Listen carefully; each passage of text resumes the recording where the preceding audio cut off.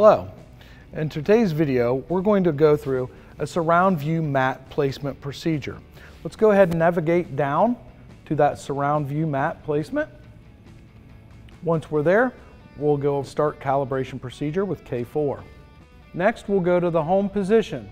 Always follow the on-screen instructions and graphics to ensure that you're in the proper location. You'll know this because the targets will go green on the wheels. Once we have both targets on an axle, we can proceed. Your next button will go green as well. We'll choose K4 to continue. Ultimate ADAS sensor tower will go ahead and rise to its maximum position.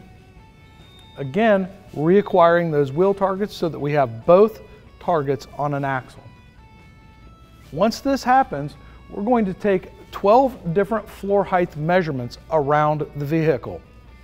It may be necessary to move the sensor tower towards the vehicle or away from the vehicle to make these 12 measurements. And at times during the placement procedures, you also may need to move the sensor tower. And this is okay. It is normal. We're on 5, 7,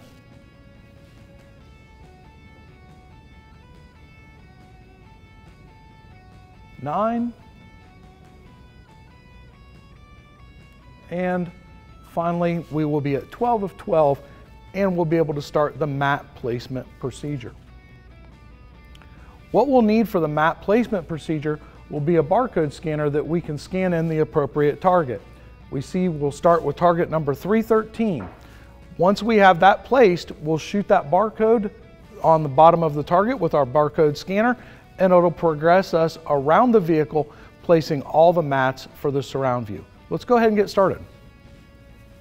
To place the mats, simply follow the on-screen graphics and written instructions. In the rear, we're going to have 2 red dots, and we're going to simply line the red dot up with the circle and the parallel lines. Bring the mat into position.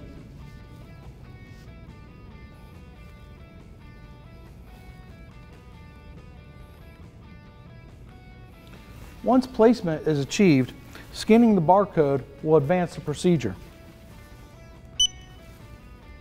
For our next placement, we'll simply be placing the green laser through the circle and the parallel lines, keeping the mat in line with the previously laid mat.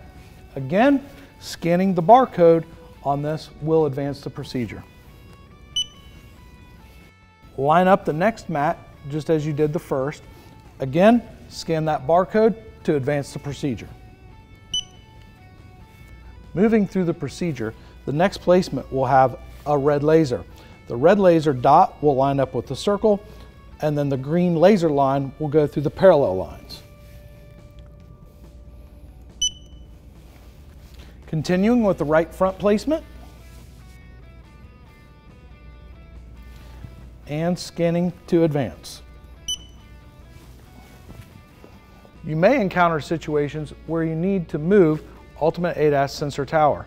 Here's a great example. As you can see, there is an interference here with the width of the front mat placement to sensor tower. Simply move the sensor tower back and allow it to reacquire targets.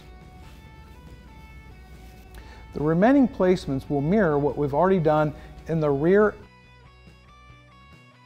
and on the passenger side. Continue following the on-screen instructions and advancing by scanning the barcodes. Once all mat placements have been achieved, simply follow service instructions to complete the calibration, press finish, and send the results to HunterNet.